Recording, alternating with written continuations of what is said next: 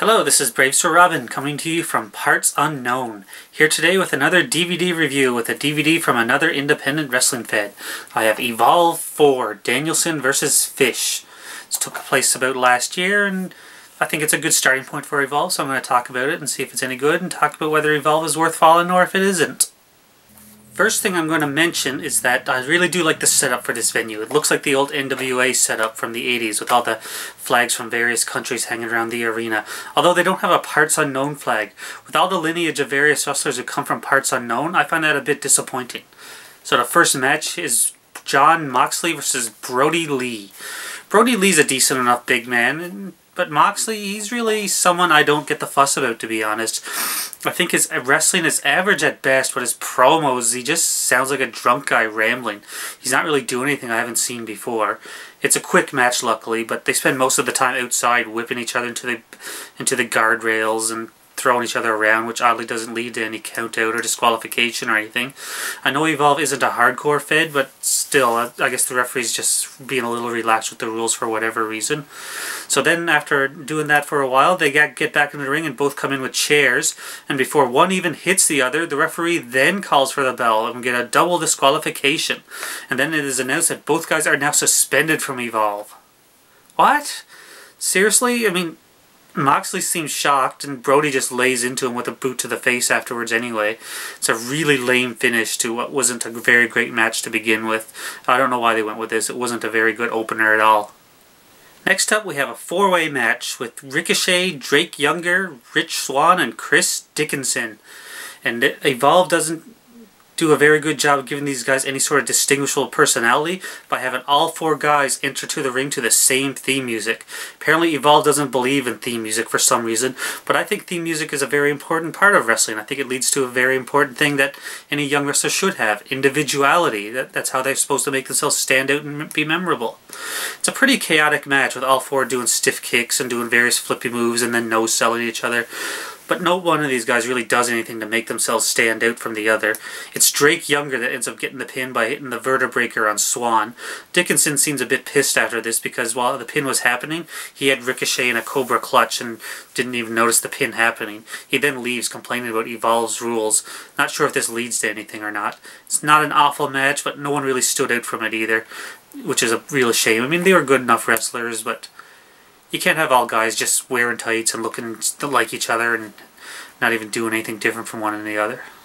Now we have a match for the Women's Superstars Uncensored World title.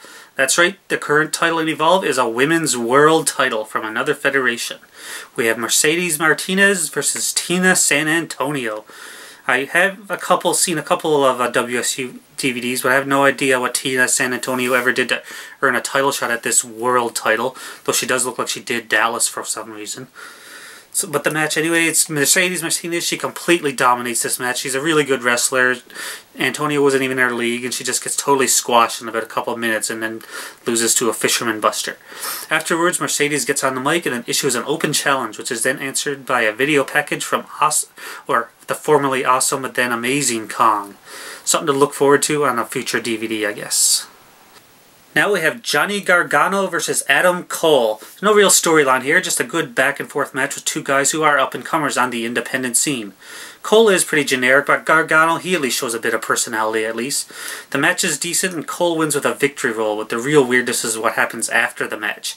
They let Adam Cole on the mic, which is fine, and he talks about how he looks forward to competing in Evolve, and that's fine enough, but then Jimmy Jacobs comes out, then acts in a real swishy manner and makes passes at Cole for some reason, and makes fun of Gargano for the loss to Adam Cole. Adam Cole then decides he doesn't care for Jimmy Jacobs making references to wanting his sweet ass. Can't say I disagree with him on that. And challenges Jimmy Jacobs to a match at the next Evolve volume. So is this really the way to set up a match for the next volume? It was a good match, but a really odd aftermath. So now we have some tag team action with Jigsaw and Hollow Wicked taking on the team of Aeroform, Flip Kendrick and Lewis Linden. Just so we can say I'm not just pointing at the genericness of various wrestlers, this match does have a few memorable characters with the Shakira roster members, plus Linden and Kendrick are they stand out a bit as well. I still yet to figure out why Lewis Linden dresses up like Afro Samurai though. And the match itself, it's a pretty good tag match. The Shakira guys do a good job with the two lesser experienced guys. They pull out a pretty good match. Probably the best match involving Lyndon and Kendrick that I have ever seen. The Shakira team, they gets the win with a go to sleep and a super kick combo when Hallowicked then pins Kendrick. The match, it felt like it went by pretty quick, but while taking the loss, Aeroform still came out looking pretty good, so it was a good match. So now we have a match between Sami Callihan and Eric Cannon. For the first 3 quarters of the match, it starts out pretty good with each guys hitting each other, trading chops and hard headbutts, and some grueling looking submission moves, but towards the end of the match, it actually starts to get pretty ridiculous. They end up brawling to the outside, and I'll point out for this match, you can hear the referee making a 20 count, unlike what we didn't hear during Moxley and Lee earlier. Cannon then catches Callihan and nails it with a nice looking exploder suplex in the aisle entranceway. You'd think this is something that would take a guy out, but Callihan just powers up to his feet screaming and returns with an exploder suplex of his own to Cannon, who then does the same thing. I know this is something that's commonplace in Japanese matches, and I have seen it before, but it doesn't mean I don't find it ridiculous from them as well. Both guys fight some more, make it to the ring, continue doing the Japanese thing with more hard hits and screaming, and afterwards it seems like someone is about to go down. They do wear down a bit, and both guys keep kicking at each other, and kicking out of each other's big moves until Cannon misses a Shining Wizard and gets caught with a stretch muffler and taps out.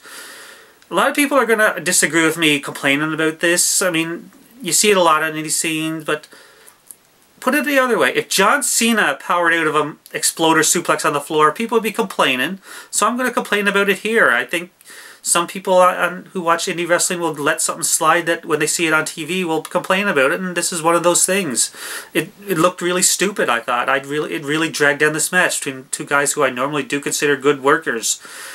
Feel free to disagree. That's what the comment section is for. That's what Twitter's for. That's what my Facebook group was for. I do open debate, but this is just how I feel about this match. I did not like this. Before we get to the next match, we have Johnny Gargano come out for a random promo where he reminds us that the next Evolve taping, Adam Cole will be facing Jimmy Jacobs. I guess they had some time to kill, but I don't see why they bothered to put this on the DVD. I mean, we already knew that. So now we have some tag team action with 2 teams that I do enjoy watching. We have Up in Smoke, Cheech and Cloudy versus the Osirian Portal, Ophidian and Amasis. 2 teams from Shakira. I really do wish Evolve did use theme music for the wrestlers, though, because it's just not the same for seeing the Osirian Portal come out to some generic tune instead of something with more flash, not doing any of their dancing and other cool stuff that they do. Some people may be put off by their odd costumes, but the Portal, they're a really fun team to watch, and I really do like their creative offense. Cheech and Cloudy, they're pretty good as well, though, too. Both teams, they do mesh together quite well, and put on a very exciting tag team match. It is Cheech and Cloudy who get the win with a double team powerbomb and kick to the face combination. A really good tag match between 2 really good teams. I recommend this match a lot. Now we have Chuck Taylor versus Jimmy Jacobs. Story of this match, besides Jimmy Jacobs getting on the mic and talking about Johnny Gargano's pretty lips, is how both him and Chuck Taylor are both undefeated in Evolve, and while Evolve has no title belt, they do have a wins leader and a streak leader, which is the person with the highest number of wins and the most wins in a row. I guess it's cool they do have something to fight for. Maybe I'm just old-fashioned and would still prefer them to have an actual title belt. It's a pretty good match too, though. People just associate Chuck Taylor with comedy a lot, but in Evolve he's been showing how good he really can be. Both guys get in some good offense, and it's Chuck Taylor who gets the win with the Omega Driver, which he has renamed the Awful Waffle. Afterwards, Chuck Taylor gets on the mic and is congratulated on his win, now being 3-0. But Chuck protests and says that he should be 4-0 because on Volume 1 he had a qualifying match where he won against Cheech, but it's not counted because it was considered a qualifying match. See, now even Chuck Taylor is pointing out the loopholes in Evolve's crappy win system. So now we have the main event and the match that this DVD was named after, Bryan Danielson versus Bobby Fish. Now this match was during last summer when Bryan Danielson was fired from the WWE for violating their PG rating and choking Justin Roberts with a tie, but I'm not going to go into a big rant about that ridiculousness because WWE did eventually hire him back and are starting to push him once again. But before he was hired back, Bryan Danielson made his return to several indies, and Evolve was one of the ones he stopped off at. And Bobby Fish was his hand-picked opponent due to the time that they spent together while in Noah in Japan. For Pro Wrestling Noah, obviously.